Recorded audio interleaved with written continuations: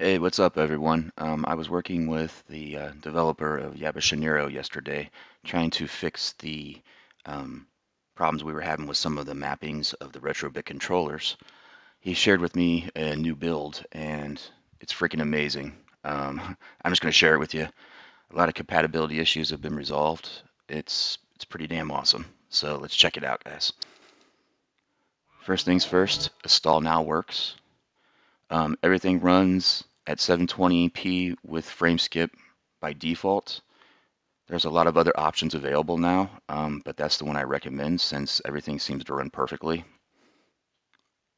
Well, can't say perfectly. There are some graphical glitches here and there,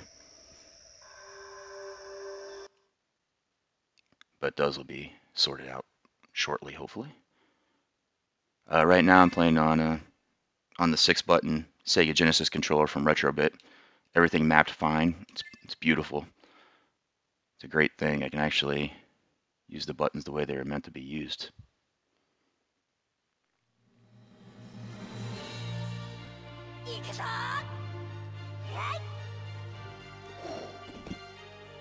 And as you can see, everything's running beautiful.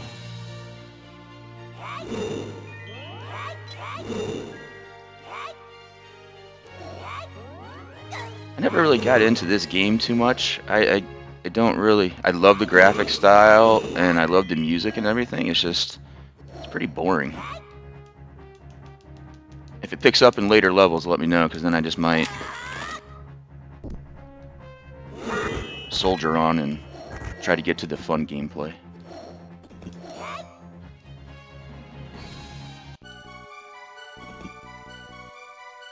Get out of the way! If you're here to steal the bird, you have to get by me first!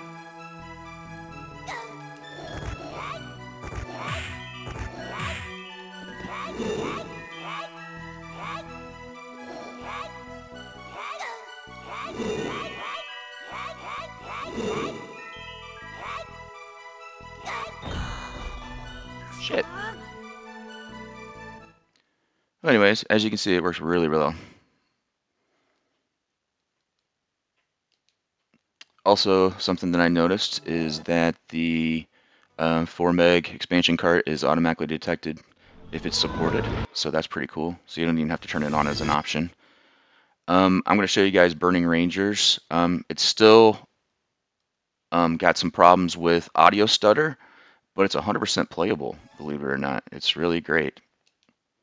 I haven't gotten too far in, so it might get, a lot more slowdown later when on the more intense levels, but from what I've played so far, it's very enjoyable, as long as you don't turn on that little frame rate indicator to mess with your mind.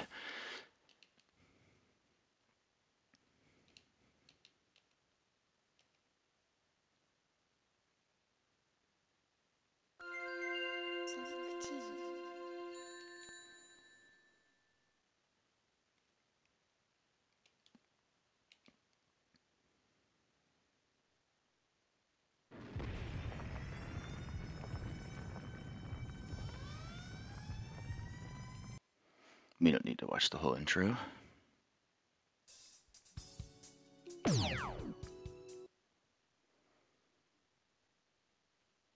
Got it!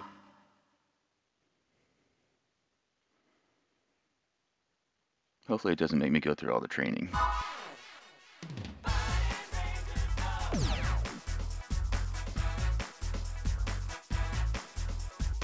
Let's go!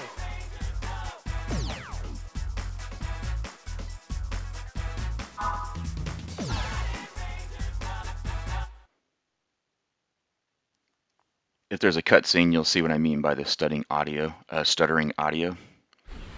Chris to all Rangers. The energy core temperature is reaching dangerous levels. Reports confirm that workers are still trapped inside. Actually, Rangers report to it's the not emergency happening now. staging area for immediate transport. Tillis and Big, take point and contain the spread of the fire for the rescue team. Roger! Show and Reed proceed to the control room located underground in basement level number 1. Roger!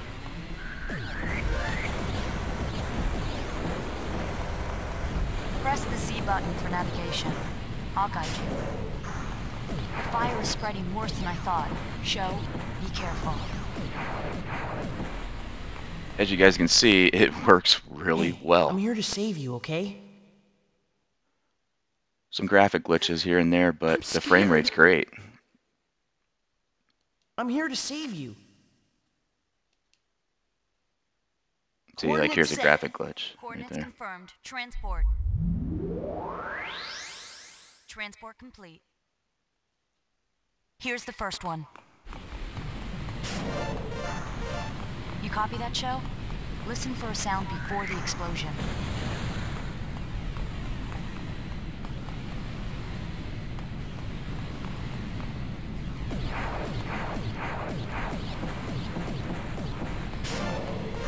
You'll be able to go from there. What happened? Report.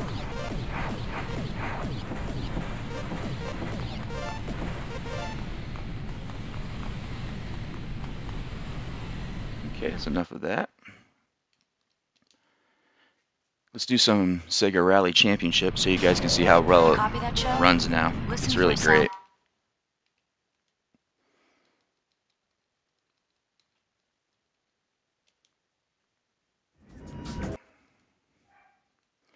Let's go to Sega Rally Championship here. It's a really great game.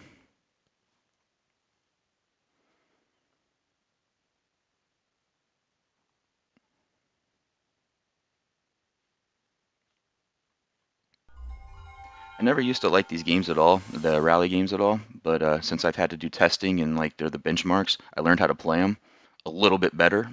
I don't know how to play them at all really, but better than I could before, and it's actually really nice.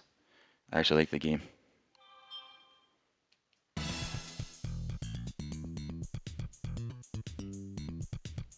Sega Rally Championship.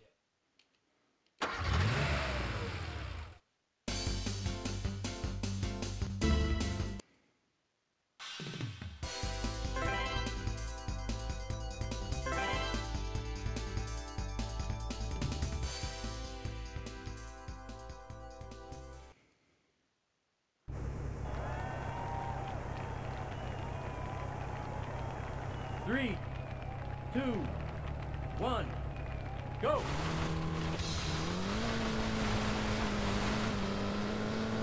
As you can see, look at it, it's running great. Easy left.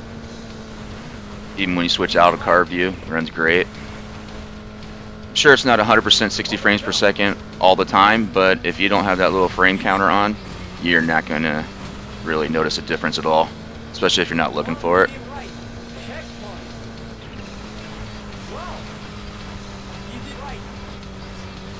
The handling, everything's great with the retro-bit controllers. I preferred the wired over the M38-bit those, so I'm always going to use the retro-bit controllers. Easy right. Wow. Very long easy right, baby.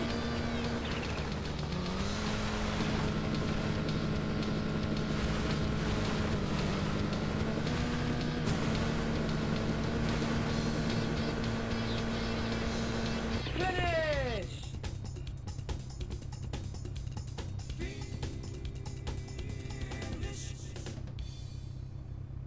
And what I'm going to do now is I'm going to go ahead and show you guys Daytona. And Daytona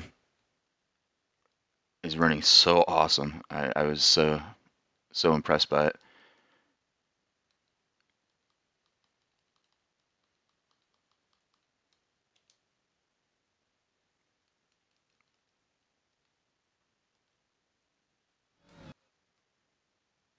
This is the one I want to try. USA Championship Circuit. This one didn't work previously. Well, it worked, but after you got a certain distance, there was a lot of graphic glitches. And it was pretty slow, even at 1x. Now that is fixed.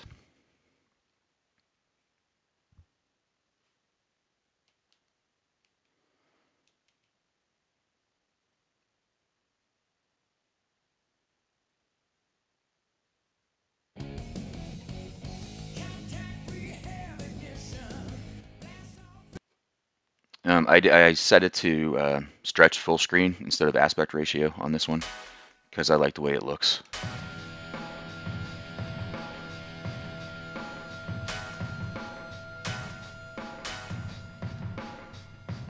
Gentlemen, start your engine.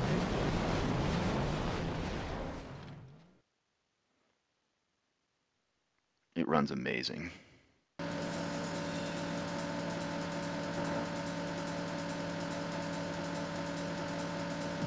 Three, two, one, and they're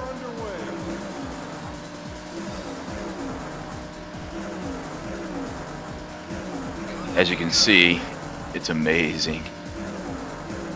It's so much fun to be able to play these at the right speed on a single board computer that's less than $100. It's pretty crazy to imagine this, especially if you grew up in the 80s and you used to have to play all these horrible ports of games. It's amazing what we have available to us now.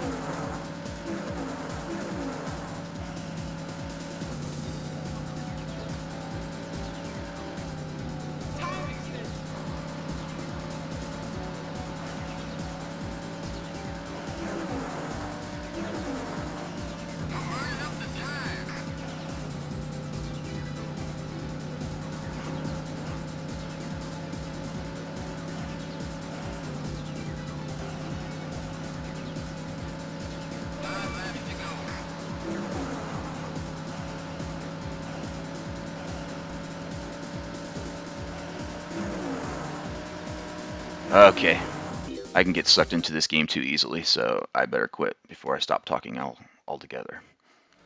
Is there another game that we should try? Maybe we can, Oh, I know one. A game that didn't previously work for us was this one here. I don't know how to pronounce the first part, but Tiger 2 Plus. That wasn't working previously, and now it does.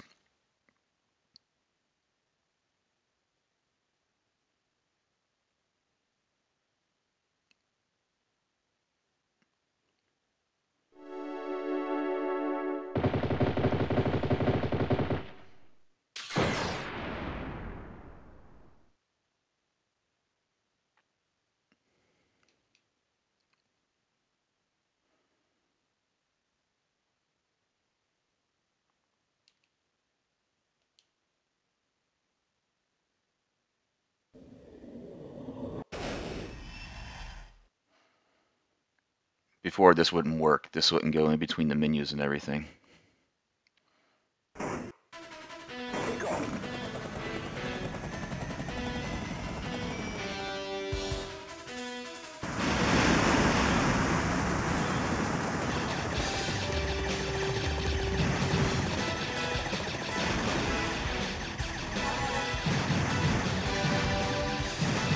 I've only played this game once before, so I'm probably going to die really quick, but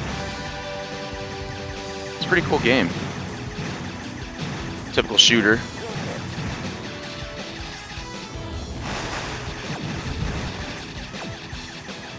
It's playing great, though, I can tell you that much.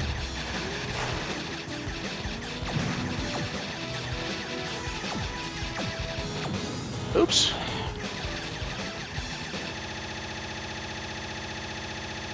Well, there's a bug. So, yeah. Repeating sound effects there, that's kind of a issue. Well, that kind of bums me out, and this was a fun game. I was starting to have fun. Well, we'll quit that, and we'll end the video here. Hopefully that gets you guys excited for the N2 beta that's coming out soon. This will be included on it.